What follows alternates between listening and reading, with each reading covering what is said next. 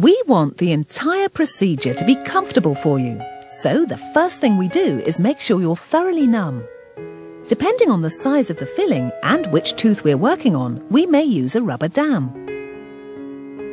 Then we remove the decay and shape the tooth with the handpiece. We may line deeper fillings with medication to make them less sensitive to hot and cold. To mould the filling to the shape of the tooth, we first surround it with a thin, flexible band. A small wooden wedge between the teeth holds it snugly in place. We press the filling material into the tooth. Next, it's carved into the proper shape. Then we check the bite with a coloured tape, which shows us where your teeth are touching. And we make sure floss still works. And that's all there is to it.